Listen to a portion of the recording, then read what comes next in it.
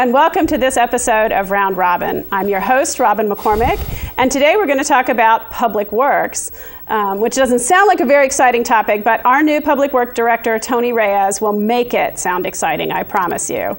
Welcome, Tony. Good to have you here today. Hey, thank you, Robin. I'm happy to be here. And you are not a new face to Hampton in general, even though you're with the city for fairly recently, a few months now, right? Yes, I joined the city on January 3rd, 2012, but prior to that, I was the post commander at Fort Monroe since May of 2008. And then prior to that, of course, I was here some 30 some odd years ago as a student at Hampton. So where are you from, Tony? I am from East Orange, New Jersey. All right, and you then came to Hampton, I bet it was Hampton Institute then? As a matter of fact, yes, a proud graduate of Hampton, and I was actually in the last class that carried the distinction of the name of Hampton Institute in 1984. Wow.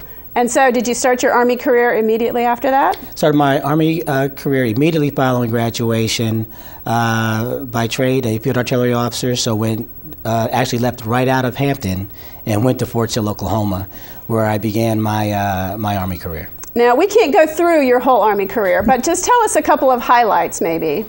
I would probably say, first of all, the last 10 years were spent in installation management, which is why I have found myself at the job that I'm in today, and what pretty much gave me the background to be able to do the job that I'm in today.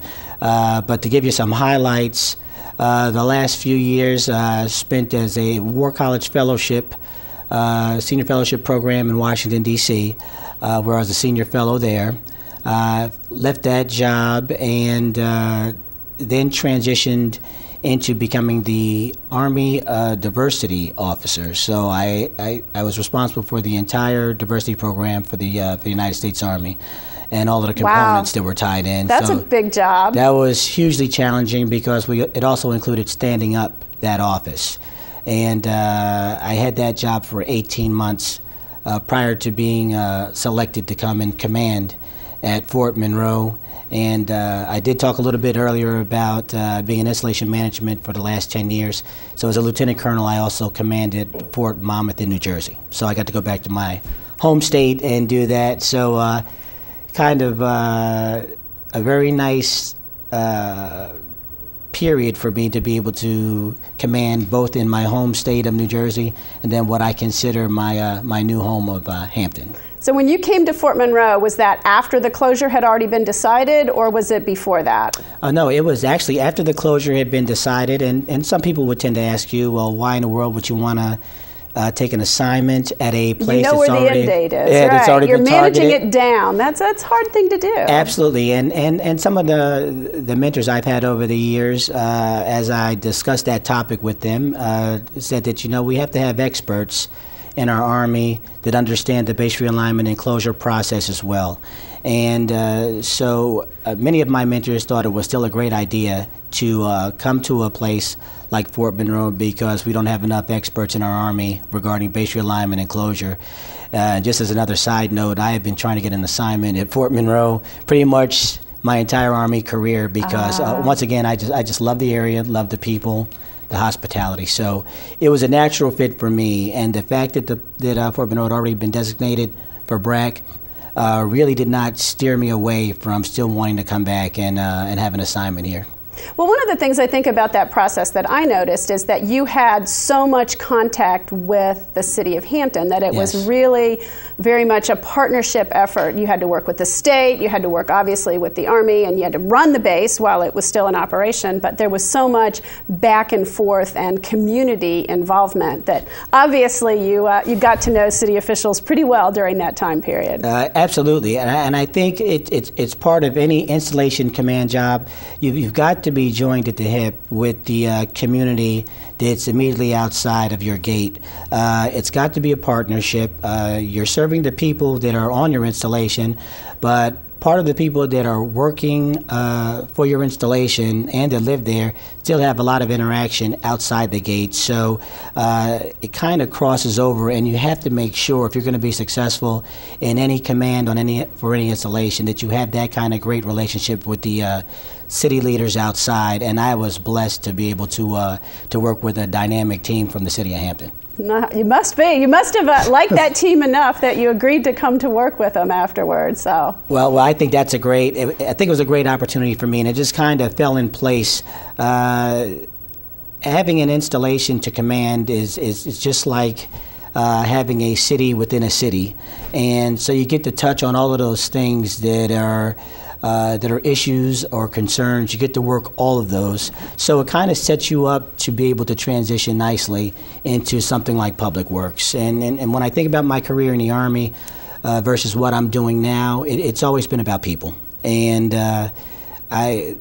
I feel like I left a great team of people with my Army family, but I also feel like I've joined a fantastic team of people with the city of Hampton, and specifically in Public Works. They are just great people that remind me of working with soldiers, because they're doing some tough jobs that a lot of people don't really understand or recognize on a regular basis, and I hope we can get that more out in front during my tenure there. Oh, that's interesting. I never would have thought of that comparison. Of course, I've never really worked with soldiers, but they're sort of, you don't see them. You know that they do very important things, but as long as they do them well, you really don't think about it because it's running so smoothly. That is exactly right. Most of the time when you have to interact with a lot of the people that are on my team, you've got a problem at your residence. And you've got something that you want fixed immediately. Mm-hmm. Some of these things aren't pretty problems. You think about some of my solid waste team, or you think about some of my team that works in the drainage area, or in the ditch maintenance, or in our pump houses. None of those things are you going to really think about on a regular basis, but if something fails in that area, you will want somebody out there almost immediately, and you'll be happy while they're out there taking care of the problem, and when they're gone, it's almost out of sight, out of mind. So I would love to see the people on the Public Works team get a little bit more visibility for what it is they do, and I'd love for a lot of the citizens in the city to be able to understand a lot of what goes into the kind of work that they do. Well, I will say it was before you came on board with the city, but obviously you were still here. But during, but also mostly right after Hurricane Irene, I will say that the Public Works crew in Hampton did an amazing job of working 12-hour shifts and 6 or 7 days a week to get that debris cleaned up. I'm sure you heard some of the comments since you've been here, but I know our Facebook was just overwhelmed with people thanking those Public Works folks for getting out there and doing it so quickly. Some of the neighboring localities had contractors and they weren't able to get started right away, and I went actually with a crew for a little bit of period of time and watched. Sometimes when people piled up all the debris at the curb, that guy with the claw would kind of go through and knock it out so that he was able to take the things that could be composted to the compost facility and not take, the screens and the other debris that couldn't. And when the homeowners didn't make two piles, sometimes the trash folks did. And it was their commitment not just to cleaning up, but to doing it as well as they could for the environment and for the citizen that just really impressed so many people. And I think what's very special about what you just said is, and it gets back to, again, the people.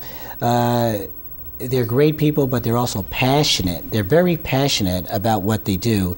And sometimes that's hard to find. And when you have a team that's got the passion, you've got to do everything in your power to take care of them and to try to keep them on the team. So that's probably my primary goal, is to take care of those people, because if you look at it from that standpoint, they are the people who are charged with taking care of our citizens. Mm-hmm. So I've got to first direct my attention to ensure that those people on my team are taken care of. So I tend to think of that group first when I think of Public Works, but obviously streets and roads are a huge factor of what you do.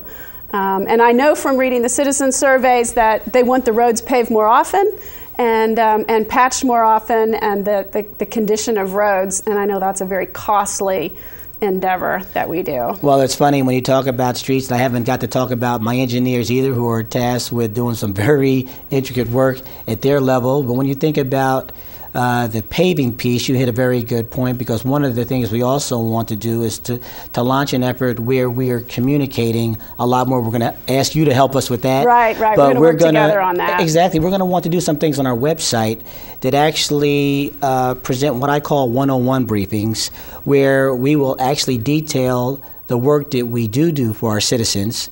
And we also want to put on our website the order of merit, so to speak, list up there, so that people will understand when we're going to be in their areas doing a certain type of work. We also want to be able to educate our citizens and let them know what it takes in order to get paving done in your neighborhood. Streets have to meet a certain criteria in order to make the list or the schedule for doing paving in the neighborhoods. I'm not sure all of our citizens understand how that evaluation takes place, so part of our education effort will include that. And so part of what you try to do is figure out, not by political priority of what neighborhoods are most important, but really looking at the conditions of the roads and making that very empirical decision. Absolutely. It's called going from worst to first. That's what we want to do. There's 10 neighborhoods in Hampton, and all full of very proud people who actually care a lot about their neighborhoods, as they should, but we are charged with taking care of all of the neighborhoods. Mm-hmm. So part of our education effort has to be to ensure that everyone understands our criteria for going in and doing certain types of work in these neighborhoods. It just can't be about the last time that you saw a paving truck in your neighborhood. It has to be, my streets are at a certain percentage, which means they're going to be high on our list to go in here and get some repaving done. And once we can get everybody up on the same level of understanding what it takes for us to go into neighborhoods and do certain types of work, we're going to be a lot better off. All right, and another area, a department that your folks deal with is flooding and drainage and stormwater and mosquito. I mean, you get all the fun stuff, Tony.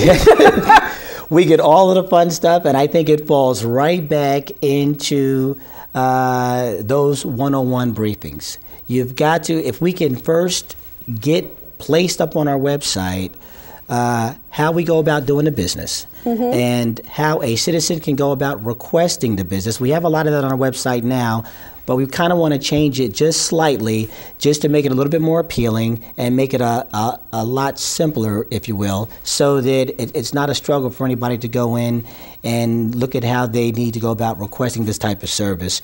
But yes, you're absolutely correct. The drainage issues, again, some fantastic people that go out and handle these problems for our community each and every day, but we always have to have a system in place for how we go about doing it. So I call it having a preventative maintenance program as opposed to having a reactive maintenance program. If we continue to just have a reactive program, then we find ourselves in crisis management from day to day, and that's not going to give anybody any real sense of predictability, and that's what we want to try to put in place. Okay.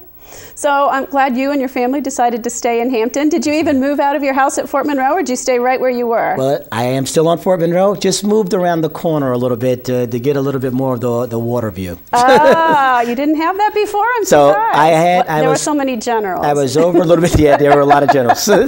But certain houses opened up, and we signed a lease with the Fort Monroe Authority, so we're really happy to be in Hampton, to still be on Fort Monroe, and it is just it's just a great place to be, and it's just kind of all falling in place. That's great. We're glad to have you, and I'm going to have you back, because I think part of letting people know what you're doing is to delve a little deeper and to talk about specific projects or specific plans that each of your many divisions has. So you're going to be a frequent guest. I hope that's okay. It is fine. And what I'd also like to do, hopefully some of my division leaders will get a chance to see this show, and I'd like to get some of them on to actually talk specifically about the work that they do for our communities, because that's where the rubber meets the road for me. And as I said before, I've said it in uniform, and I'll say it now while I'm sitting here in civilian clothes. I was blessed with a fantastic group of people in uniform. I am again blessed with a fantastic group of people in public works. You are, and the rest of the city administration too. I know that's part of the reason I came. Is they that have teamed up with me, fantastic. So proactive and transparent, and wanting that citizen input. I think it's an amazing place to work. Oh, absolutely. My peers at City Hall, all the people that have welcomed me with open arms. It's been amazing. I'm kind of wondering when the honeymoon stops, but I'm busy enough so that we have enough in front of us to get done. But we're excited about the work that we're going to do for the citizens of Hampton. Good. Thank you so much for coming by, Tony. Thank you very much. It. Thank you for having me. And thank you for watching this episode of Round Robin. I hope you'll come back as well.